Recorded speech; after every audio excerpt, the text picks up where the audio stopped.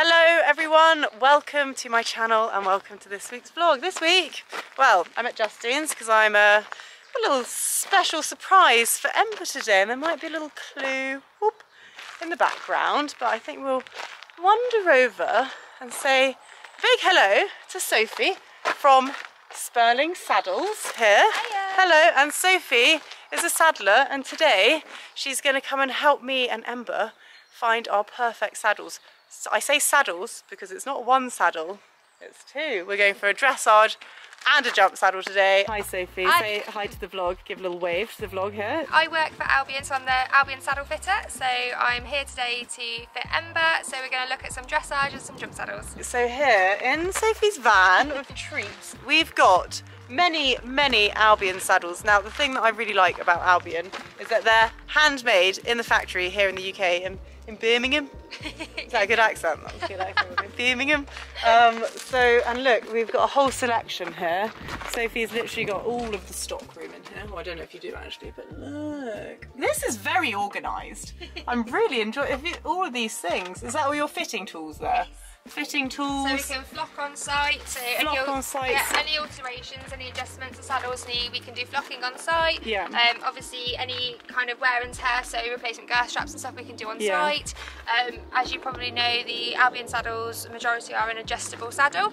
So we've got a couple here that are on the adjuster tree, and we've got a couple that are on the platinum tree as well. So again, we can literally get a very bespoke fit to Ember. Yeah. So these are off the peg, as it were, guys. So, yeah. So these are our demo saddles. Yeah. So what we'll do with demos is we'll fit the horse to get the correct tree shape. Obviously we'll discuss any panel, if we need to change any panels on them. And also we're obviously fitting Lucy today, so make sure that the seat for Lucy is perfect. So I've got majority of these will be a 17.5 in a medium wide fitting. You might see later on that if we fit and try them, we'll pop some pads under. This is just to get a fitting idea so we can make sure what Ember's preference is, what he goes the best in, and obviously what Lucy feels the most balanced in as well.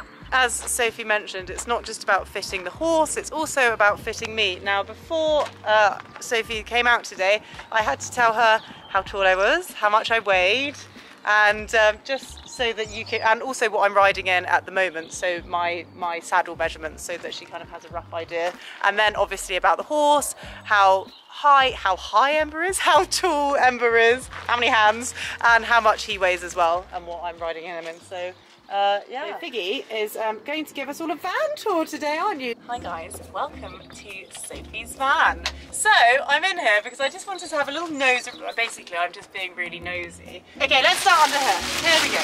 Here we've got the flocking. Yeah, so this is Jacob's wool. This is Jacob's wool, and it's brown, and it smells weird. I don't know why it smells weird. We've got another type here, which is that synthetic? Yeah, that's synthetic. So that feels so different, obviously. So why would you use a white wool as opposed to the Jacob's wool? So it depends on what the saddle currently has in. We wouldn't ever mix wool because they're different textures and densities. So you always want to flock with exactly the same. So you'd obviously never mix, for example, a Jacob's wool with a synthetic wool or with a white wool. Are these what you shove the flocking in with? Pretty much, these are my flocking irons. So you can see we've got... Oh my god, look, they've got little tiny like prongy things on the end. So I've got different... to like fluff it up? It's to push it through, yeah, pretty much where it needs to go. So you've got different lengths, different angles on my flocking irons, and my masher you've got there. Yeah, what is this? That is very peculiar. So we basically will soften a panel or mash down any flock to make sure that it's completely smooth, there's no lumps, basically through the panel. Wow, that's fascinating. And this, okay, I'm sitting on Sophie's workbench, which she works on, so imagine this, guys.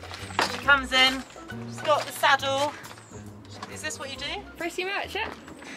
Without the bum shot.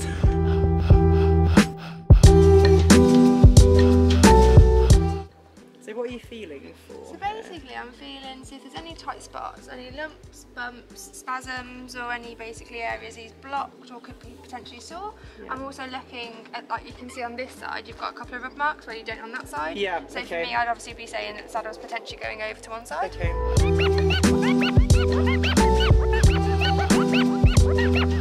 So this is our template pad, so we're going to do 4 templates of his back, again just for my records and see if I see any asymmetries within his back. And then basically what we would do is use it as a record, so when we manage and maintain him we can see how he fluctuates and how he changes. As we've already noticed, it's a little bit asymmetric to one side, so we'll probably see that in the template, and then over time hopefully with correct saddle fit training he becomes slightly more level. So you do it 3 points on the back then? 4 points? 4 points, yeah. 4 points. So we do 2 inches behind the scapula, that allows for the 2-inch rotation, so that's where the point sits on his back. Then we do 4 inches behind, which is the broadest point of basically the wither, and then we do T18, which is the last thoracic rib that establishes the length of the saddle. Oh, wow. So basically where you're sitting as a rider is the rib cage that obviously supports us, so we don't want to fit anything too long because then the horse can become sore and you're into soft tissue, so you're going to basically cause a problem. The last one is basically just over his back, so we get a good idea of obviously how much wither the horse does or doesn't have, and then obviously their shape.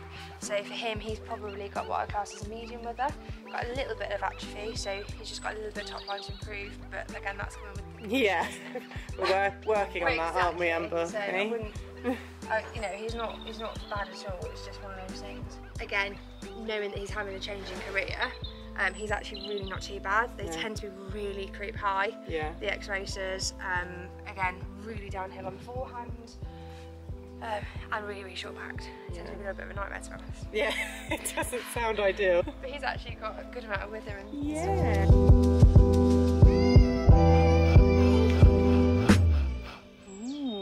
So what are we going to start with? Definitely going to start with a contact light. Okay. Do you prefer more close contact? I know you said mono flat, but as in like not a lot of seat, or do you prefer a slightly deeper seat? What's your preference? I'm fine with not a lot of seat, to be honest. We'll go with down this route then. Because he's had no seat ever. Have you, Ember? And currently, you use, what padding do you use in the saddle? A poly pad. Yeah. At the moment.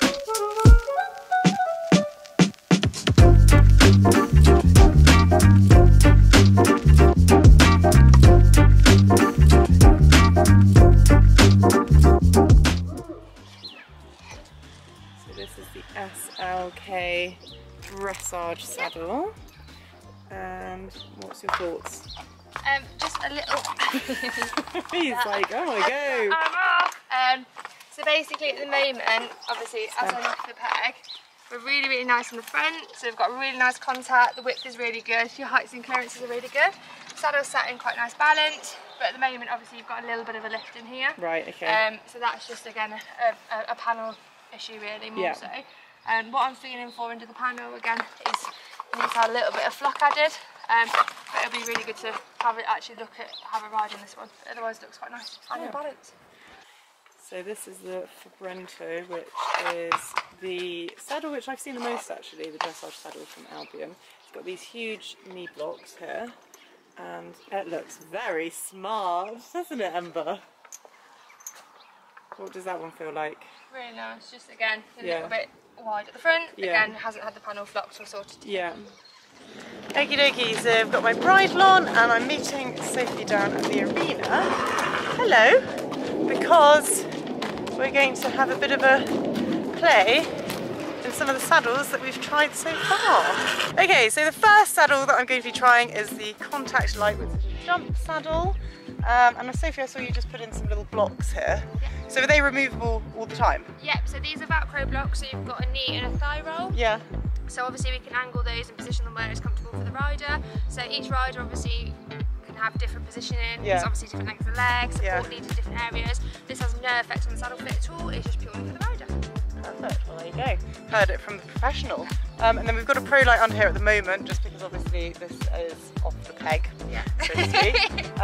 So it hasn't been fitted to him yet, but I think first impressions, it looks really smart. Oh, okay. Ooh, right, I need to get on now, don't I? This is my mountain block, so.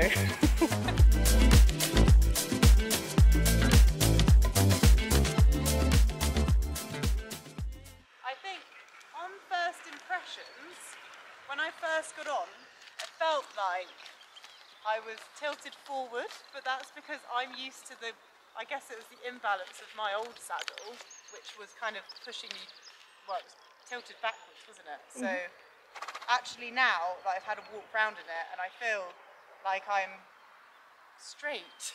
And I haven't felt like that for, I thought I was straight before, but now I know what straight feels like. It's actually really weird, but it's so lovely. So, but no, it's very good first impressions. I thought I'll have a little trot and see what he's like.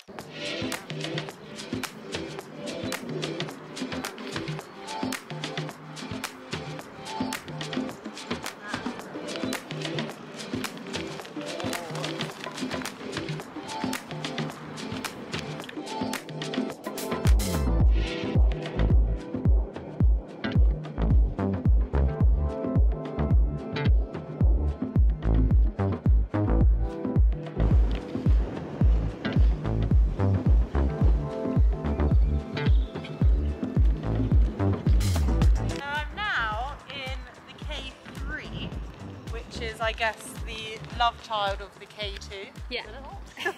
And Sophie says it's more, like, a lot more saddle than the one that I've just ridden in.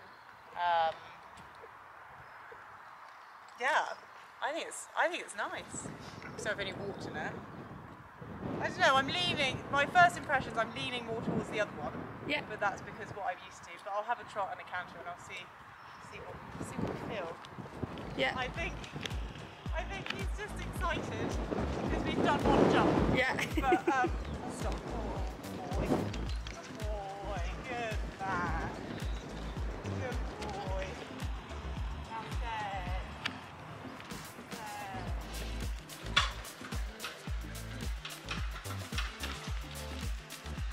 A bit of pose now. Nicky leg is out there. Can't all be bad then.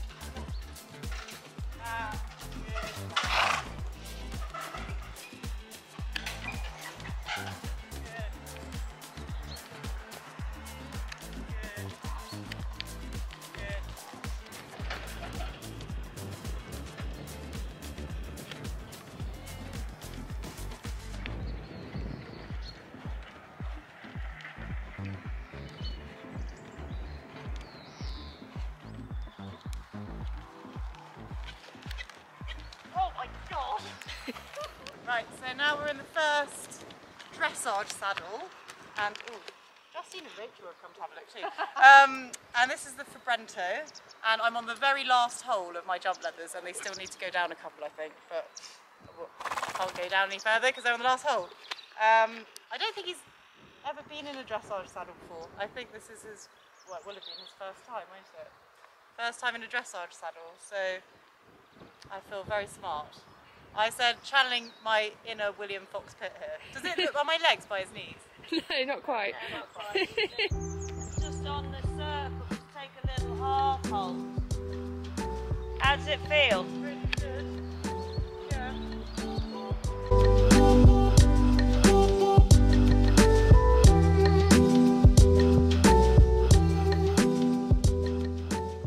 Okay, so lastly we've got the SLK dressage saddle, which is a double. Do you call it a double flap? Dual flap. Dual, sorry. Yeah. It's a dual, not a double flap, a dual flap. And Rachel's, I just said there's no knee blocks, but obviously Rachel's just pointed out that they're underneath. Here they are. See? So it's so soft. What's this? Is it like? So that'll be calf skin on the knee roll, Yeah. and then we use different hides obviously for your flaps. Yeah. Feels less dressage-y than the other one, in the sense that it's not got the huge knee blocks, but it's still, I don't know. Bizarrely, because of what I'm used to, I prefer the look of that one. Yeah. But it's completely irrelevant. But you It's have down got to- your knee block, but it's hidden underneath it, yeah, isn't it? yeah. So it's just more it's hidden. all hidden. But it's all down to what you prefer riding.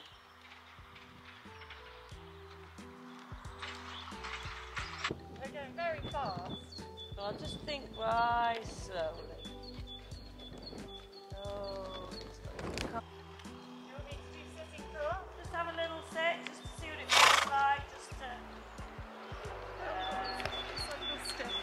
Right. I'm going to rise. Then when you're ready,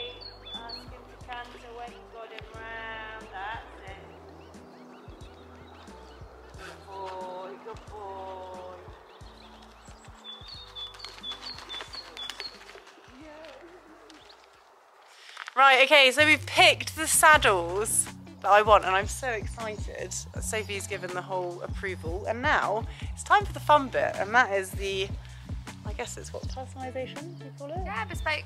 Bespokeness. So we've got these swatches here, and in these swatches are a whole array of different colours, also different materials. There's like some painty ones, some like leather, I don't know, what's that leather? This one's got proper like pretty pattern embroidery. Oh my god, look at my filthy nails. Ignore those, guys. So I'm now going to go through with Sophie and we're going to have a little talk and decide what is the best option. But I think I've got something in mind, but I'm not going to tell you because it's going to be a surprise for when it arrives. But the fact that you can have these options of personalisation, bespoke element to it. So these, I guess the bright colours would go on the piping, you know, and then maybe leave a comment below. What do you think I've got in mind? What could it be? That was a fantastic day and I think Ember thoroughly enjoyed his saddle fitting, so thank you so much, Sophie. You're very welcome. So guys, I guess I should also possibly explain that I am so lucky and very, very, very grateful to be coming on board with Albion as a new brand ambassador, which is so exciting, and I can't wait to work with their lovely team, and hopefully it's going to help with our success in our eventing career, because now Ember's got a dressage saddle and a jump saddle. Really, he's got no excuse, has he? Nope, not anymore. So make sure you go and check out Albion across socials. Go and check them out, visit the website as well. Have a look at the saddles that I've gone for. What would you go for? What would you pick? Anyway, if you enjoyed this vlog, make sure you're subscribed to my channel. Keep up to date with the action. Like, leave me a comment, and see you guys soon. See you later. Bye.